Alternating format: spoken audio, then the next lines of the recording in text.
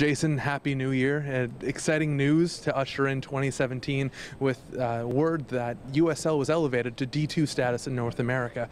How does the importance of that step reinforce for kids likely coming out of the draft and heading to USL? Yes, I think it's fantastic for the USL. They've been fighting very hard for it over the last several years, and that also adds a little bit more pressure to the whole organization and as well as the clubs that are affiliated with USL in terms of just upping the standards and knowing that, you know, they want to be one of the premier second divisions in the world, and that also attaches a lot of pressure as well, but good added pressure. As for the kids that want to elevate to that league, you know, very few actually come out of the draft and go straight into MLS teams, and they're fortunate enough to have this step where they can get down to business and learn their trade day in and day out, and see what it means to have a 10-11 month season. And we don't have to look any further than Alex Bono's contribution last season, who was drafted in the Major League Soccer SuperDraft and then worked through your system and then contributed to Greg's team with the first club. Does this act as an encouragement, or how does this help motivate those on your squad and those who are about to be drafted? Yeah, I think it shows a great testament to Alex Bono and his character. If you look back at it come February, March, he was very disappointed and very low at that time mentally, but he stayed professional, kept working hard every single day, and it's a credit to himself, it's a credit to John Conway and the rest of the coaching staff, as well as Greg, for giving him an opportunity, because he was ready when his opportunity came, and he grasped it and took it with both hands, figuratively, and you know, it was excellent for him to take that chance, and it definitely shows that the system works. And if you continue to work hard, keep your head, stay humble, which is very important, and just wait for your opportunity, that good things can happen.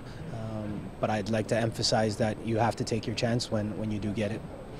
Now, drawing off the sentiments from your first answer, you had said that many kids who come out of the draft head right to USL first. So this is an interesting experience for you, maybe even more so than Greg and the first team. What attributes do you look for to kind of project the long-term success of one of these guys on the pitch?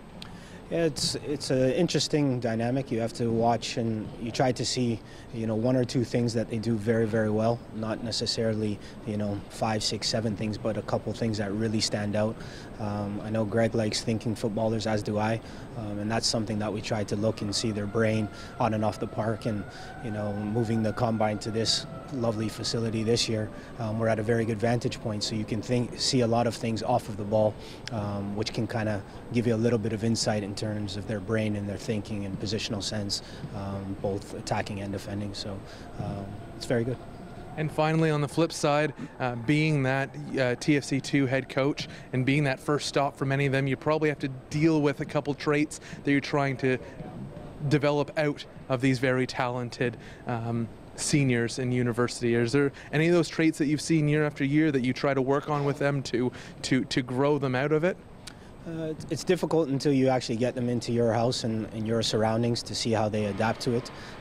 Many of them will be coming to a new country, but it's also, a lot of it is sometimes egos, you know, and dealing with the man management side of things, because they go from the big person on campus to, you know, the small fish now, and they have to work their way up the pecking order and up the chain ladder, dealing with pros, and ultimately them having to be able to deal with more than a 3-month season.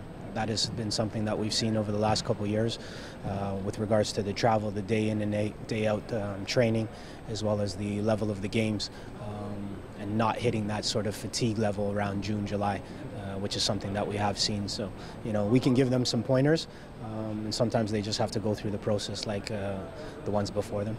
Coach, with your pedigree and your experience, there's no one better, I'm convinced, to teach these kids and help train them out of those things. Thank you very much for your time. Good luck the rest of the week. Thank you very much.